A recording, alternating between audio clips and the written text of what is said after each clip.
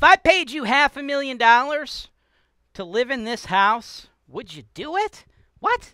What kind of question is that? That doesn't make sense. Why would this guy pay me $500,000 to live in a house? That's what we're talking about, folks. I got a house in the ghetto. In the ghetto. It is a ghetto home. But if you live there, I'll show you how to get $500,000 to do so. Sounds crazy? It's not. I'm going to show you exactly how it's done right now.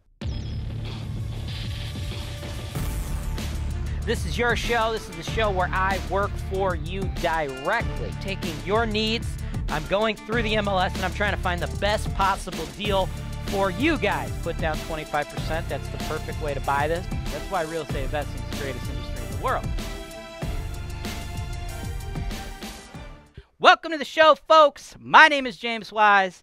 This is the MLS Search Analysis Show on HoltonWiseTV. If you are new to real estate, I hope you subscribe. I hope you stick around because we try to show you guys real estate concepts, real estate strategies, this or that, and you could utilize these in any market in the world, your own home market. But if you want to go one step further and partner with us, do deals with us in the Cleveland market, you can do so by sending my team an email, sales@HoltonWise.com. Give us your number. You could also click the show notes below. I got a link to it, and you get your own personalized show like I've made for Candace. Candace is a truck driver from New Jersey, and you got an interesting thing you want to do, Candace.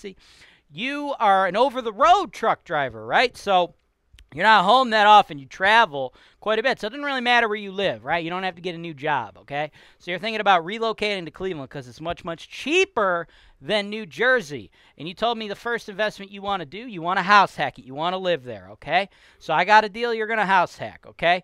Make you $500,000. Going to pay you $500,000 to live there, okay? Not crazy at all. That means you don't have to pay a mortgage. You get paid to live there, and when it's all said and done, you're going to get paid over $500,000. But there's, of course, going to be some drawbacks. It's not all friggin' sunshine and sugar kisses, baby. No. With good, there's bad. And one other thing before I get into the property with you, Candace, you had asked me. You said, hey, I'm new to HoltonWiseTV. If I like the property you analyze for me, all the videos you're going to do for me, will you work with me as your broker? Absolutely. I will be able to represent you in any of these deals I present you. But one thing you need to know about what we do here at HoltonWise, which could potentially affect your decision on that, okay? We do not do personalized in-person tours, right? Like James Wise, days of like driving around buyers to like view homes is not my thing. Those days are long gone. I don't do that. As a matter of fact, I really never got into that, okay? Maybe like one or two off buyers, but I've always been an investment realtor, right? So driving buyers to properties, it's not what I do. It's not a service that HoltonWise offers, okay? So with what we do, that's no big deal because 99.9% of the properties we sell are rental properties, and the investors are often from all over the world, right? So most people are not really concerned with doing a tour, right? That's why we do the video tours on the Investment Properties for Sale show, or we even offer people that ability on this show as well as an upgraded package. For you, since you're planning on living there, actually getting in and getting the feel of the home may be something you're interested in.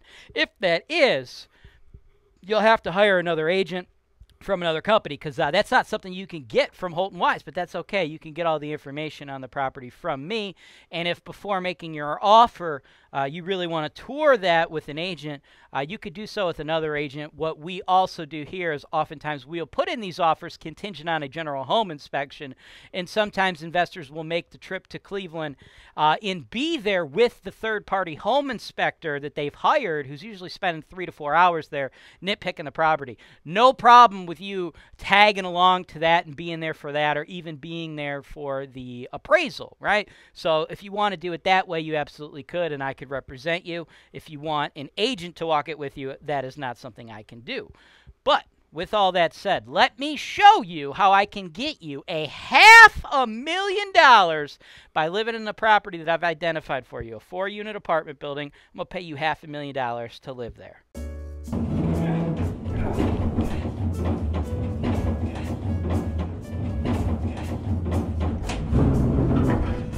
2, please.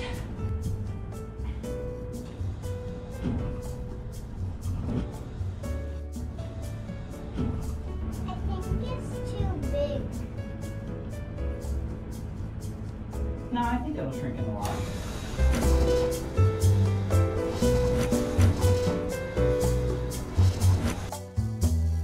Welcome back, folks. Let's pull up the house, right? Pull up the house. We're talking about some stuff. It sounds a little clickbaity, right? Would you live here if I paid you $544,500, right? Over $500,000. If you're confused, don't worry. It's not that confusing. What we like to call this, folks, is house hacking, okay? Before I made my millions in real estate, I also did some house hacking with that man right there, okay? First home I ever bought was a single-family house. It was 08 or 09, something like that, and I rented out the basement. We created a little basement apartment, and my man Steve, my brother right there, was my first tenant. How was the house hack, brother? Well, you know, it was good for me. We did a little bit of drinking of the Four Locos when we built your little apartment. So a couple of the walls were off plumb, and then my brother continued to drink a little bit of the Four Locos on work nights, which upset my other roommate, my wife, girlfriend at the time. But we got through it, right? And from there, right, that was the start of my real estate business. And, you know, fast forward to today, sold over $200 million worth of this stuff, right? So you can really take advantage of these house hack situations, right? So it's not all pie in the sky. And if you actually run the numbers, it actually makes sense, right? Like with this particular one, again, $544,500. That's how it'll work. But we got to talk about the pros. We got to talk about the cons, right? This is real world stuff. This can actually happen for you. But it's not all sunshine and honeybees, baby. Your tenant might not be your brother, okay? Here's what we have. This house, 1135 East 74th, Cleveland, 44103. They have it listed at $134,999. It's been on the market 17 days. What this is actually 2 duplexes, right? So we have 4 units. And I'm not going to lie to you, folks. I'm going to tell you right now. This motherfucker's in the ghetto, okay? This neighborhood is definitely what I would call the ghetto, right? This is a ghetto neighborhood, okay? Don't think it's not. Right? I ain't going to sugarcoat it, right? Would you be willing to live in the ghetto for $500,000? That's the question, okay? Now, we got 3 tenants in there, right? 3 tenants are already in this bad boy. And, you know, if you look through the pictures here, what it looks like is it looks like what you'd expect ghetto apartment buildings to look like, right? I mean, this is the empty unit, right? This is the unit you're going to be living in, okay? You're probably going to want to fix that up a little bit, do a little bit of elbow grease, put a little elbow grease on this, but right, these are the other units. That one's not too bad, but this is definitely low-income investing. This is a difficult neighborhood. It's a very tough neighborhood, okay? I often talk to out-of-state real estate investors, and I discourage them from buying properties in these neighborhoods, right? The price points are incredibly cheap, but these are very tough to manage these assets. I often talk to them about how you shouldn't do the deal. Deals like that should be saved for the locals, a la you, right? You're going to live there, okay? Living there is going to do several things for you, right? It allows you to have eyes on your units 24/7. Allows you to save money. You don't have to pay somebody like me to manage the property. You don't have to pay somebody like me to cut the grass. You don't have to worry about getting people actually working for you, because like big-time property management companies like HoltonWise, we typically shy away from properties like this, right? Because it's very, very hard for investors to pay us to operate the property and still make it profitable because of how difficult it is. Not to mention it's hard for people like me to staff my company because a lot of the maintenance guys don't like going to properties like this, don't like going to these neighborhoods because they're dangerous, right? So when we talk about would you live here for $500,000, I ain't bullshitting you. I'm going to go over the numbers in a minute. You could make $500,000 while living here. But I don't want to sugarcoat it and shit you that it's going to be an easy show, right? You are definitely going to have to live in the ghetto. Is $500,000 worth living in the ghetto, right? You're going to have to watch these tenants like a hawk. I would imagine you want to make sure your other 3 units are on Section 8. If you get them on Section 8, that's like the cheat code, right? With investing in the ghetto, investing in low-income neighborhoods, you run into people not paying rent, right? I mean, you saw the pictures. It's pretty sloppy, right? Pretty gross in there. But that's not the worst, right? If you got some units that look like that, but the rent still comes in, hey, that's a pretty good case. That's a good scenario to have in the ghetto, right? That's probably about best case scenario. That's what you could expect, right? It is what it is. That's the way the cookie crumbles, man. That's what you're signing up for if you do a deal like this, right? That's the pain, the blood, sweat, and tears that you're putting in to get that $500,000, right? So, if you could do that and get your rent, that's it. That's what you're signing up for, right? So, how do you get your rent every single month? You got to go Section 8, man. You got to go Section 8. You go Section 8, government pays it, right? You don't go Section 8. You got to worry about people not paying rent. Then you got to evict them, this or that. Now, normally when you're in the ghetto and you evict people, you open yourself up to another new problem, which is your property becomes vacant, and then criminals from around the neighborhood will break in, steal your hot water tank, steal your furnace, steal your copper piping. That creates a big problem. Probably not going to have that scenario when you're actually living there. Again, having eyes on the unit, watching it like a hawk, having like a one-on-one actual interpersonal relationship with your tenants, who hopefully will become Section 8 tenants one day, because there's a couple current tenants in there. They're not Section 8. But as you turn these units over, you want them to become Section 8 is what I'm trying to tell you, right? Doing that, you could probably mitigate a lot of the issues that someone who's more hands-off would be dealing with, right? A property manager cannot go to your rental property every single day. A property manager cannot sit on the fucking front porch every single day to make sure nothing bad's happening. But if you live there, you can, okay? So this is how the numbers would play out. This is where I will get the $500,000, right? You're going to live there, and you're going to make $500,000. You're going to get paid $500,000 to live there, right? This is how this would all play out. You got 4 units. You rent 3 of them for $750 a piece, okay? That's $9,000 each per year. The 4th unit, of course, is where you live, okay? So no rent comes in. $2,250 comes in, an average of $27,000. As far as the price point, when you're in the ghetto, things are cheap, cheap, cheap, cheap, cheap, right? We have 2 duplexes on one lot. They're asking $134,999. You might be watching this like, damn, that's pretty cheap, dude. That is not cheap enough, okay? That's not even cheap enough. You would actually be overpaying. In this neighborhood, you don't have to pay $135,000 to take down 2 duplexes. I think that would be too much. I think what would be a reasonable price point for this property would be $100,000. $100,000, okay? Now, let's pay attention to how this all works out. As far as your rent goes, $2,250 a month. That's what you should anticipate. And this is going off the assumption that you've eventually put Section 8 tenants in there, right? Because I have a repairs and maintenance, a vacancy and non-payment, and a capital expenditure estimated expense, right?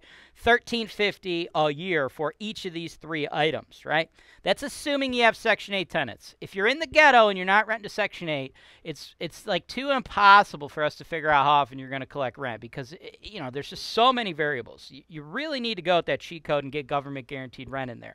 Then you could reasonably assume how frequently you'll collect your rent. But of course, you'll still get turnovers here and there. And when you do your turnovers, that's when you do the majority of your repairs and maintenance, right? So that's why we're calculating those $1,350 line items for each of those 3 things. CapEx, though, slightly different. CapEx is like your roof, your furnaces, your hot water tank. The type of tenants you have don't really matter to those 3 items. But if you own a house for 30 years, right, a roof's going to last you 30 years. Hot water tanks are going to last you 15 years. Furnaces are going to last you 30 years. Furnaces cost about $3,000 to replace. Hot water tanks about $1,000. Roofs about $7,000, $8,000.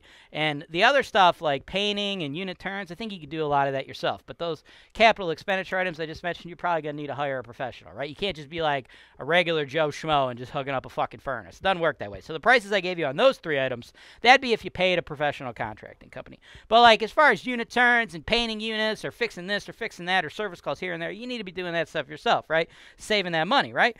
Cutting the grass. You got to cut the grass, of course, right? So you don't have a lawn care fee. And then, of course, big fee you don't have is you don't have property management fees, right? So reasonable expectations of performance. $2,250 comes in.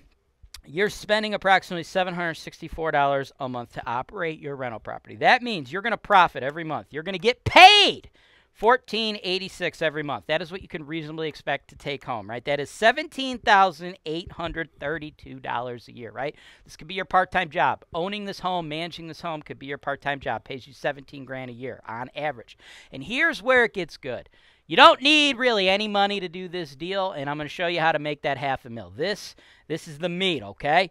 You're going to buy it for $100,000. You don't need $100,000. All you need is $3,500, right? When you guys watch my show, I normally work with pure investors, right? So we're utilizing investment property financing, which is typically 25% down, okay? But this is owner-occupied financing. You get so much better terms if you're going to live there. You have to live there for 1 year, just so you know. You could actually move out of this property after a year and move on to the next one. Again, it's called house hacking.